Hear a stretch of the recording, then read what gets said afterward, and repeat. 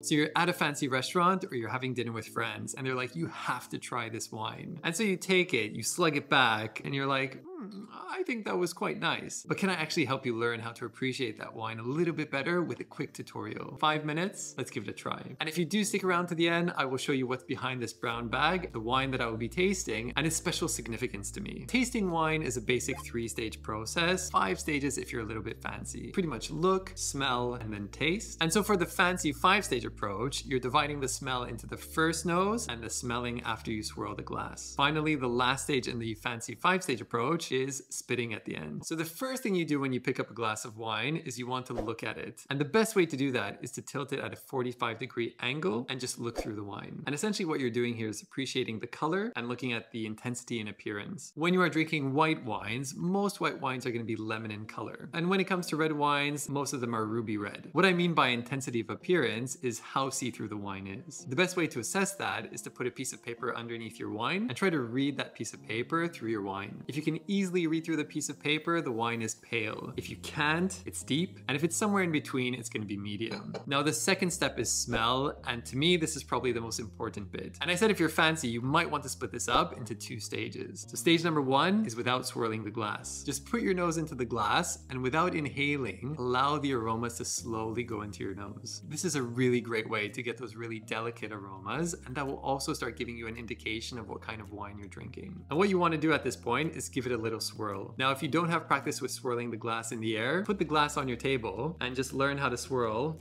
whilst the glass is on your table. Now that you've kind of aerated the wine a little bit, take another smell, and this time start inhaling. So when we are talking about smelling the wine, you're going to be looking for 3 main aromas: primary aromas, secondary aromas, and finally, if the wine is a little bit older, you'll get tertiary aromas. So I kind of think of it, if a wine is more than 4 to 5 years old, that's when you might start getting tertiary aromas. Now, when you think of primary aromas, and these come from the grape, typically we think about them in groups or in clusters. So when you're dealing with white wine, your main clusters are going to be floral, citrus, stone fruit, and tropical. And when you're thinking about red wine, well, then you can get herbal or herbaceous aromas. So that's like mint or eucalyptus. You can get spicy aromas like white pepper or black pepper. And typically you will have red fruit clusters or black fruit clusters or a combination of those. Now that you've assessed the primary aromas, you're going to be looking for some secondary aromas. So these are the winemaker influences. When you are dealing with red wine, it's pretty straightforward. Most of the secondary aromas will basically come from oak if the wine was matured in oak. You might be expecting things like cedar, vanilla, chocolate, coffee, smoke, even charred wood, sometimes even coconut. When we are talking about white wine, the secondary aromas can come from 3 sources, and we won't go into too much detail at this point. But the first source is something called malolactic fermentation, and that will give you the creamy dairy aromas. Second source is resting on lees, and that will give you the bready, biscuity aromas. Third source is also oak, where you can get some of the aromas that we spoke about before. If the wine is more than 4 to 5 years old and it has been stored correctly, then the wine in the bottle will start developing some tertiary aromas, and that will be developing a lot of complexity. When we're talking about white wines, you can get dried fruit, nutty aromas, and sometimes even mushroom aromas, like in certain Chardonnays. And when we are talking about red wine, depending on the variety, you might get savory, earthy aromas. Forest floor is an acceptable term for a tertiary aroma. And you might also get some dried fruit. Now, there are also faulty aromas that we're not going to talk about too much, but the main one that you need to think about is probably wet cardboard. So that effectively means that the wine is corked. Now that you've done your look and you've done your smell, and you might even have done your double smell, this is where you taste the wine. Now, if you are wondering how much to pour into your mouth, you pretty much want a swallow full. Now, when I think about taste, you're pretty much confirming a lot of the aromas that you have already smelled. But the benefit of tasting is that you're getting a sense of the structural characteristics of your wine. So you're getting a sense of the sweetness. You're getting a sense of the acidities. So that is effectively how mouth-watering it is. You're getting a sense of the tannins, so that's the mouth-sucking effect. You're getting a sense of the alcohol, and that is the burn. And you're getting a sense of the body, so that is how heavy the wine feels in your mouth. Last thing that you will experience when you're tasting is you will get a sense of the length, the finish. And you can tell a great quality wine by the fact that the really pleasant aromas will last really long.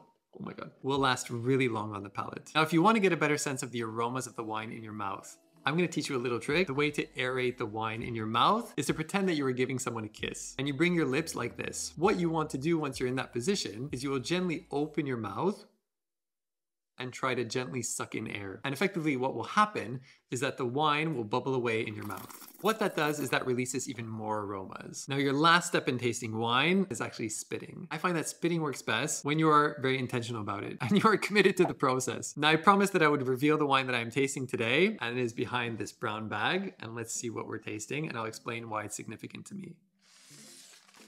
Right, here it is. Hopefully you can see that okay. This is the Cullen Wines 2020 Cabernet Sauvignon Merlot. And the reason why I chose this specific wine is that I am currently in the Margaret River region in the southwest of Western Australia. And the really cool thing about this region is that the first 3 founders of the first 3 vineyards in this region were actually all medical doctors, just like me. Interestingly enough, Dr. Kevin Cullen, who co-founded with his wife Cullen Wines, was actually a GP, also like me. And he was a GP who was working in Busselton, where I'm actually doing a locum shift as a GP at the moment. And he was in love with Bordeaux blends, which I am also in love with. Remember guys, it's a simple 3-stage process. Look, smell, taste, or double smell, and spit at the end. And remember to be mindful of healthy limits when drinking alcohol. Otherwise, good luck.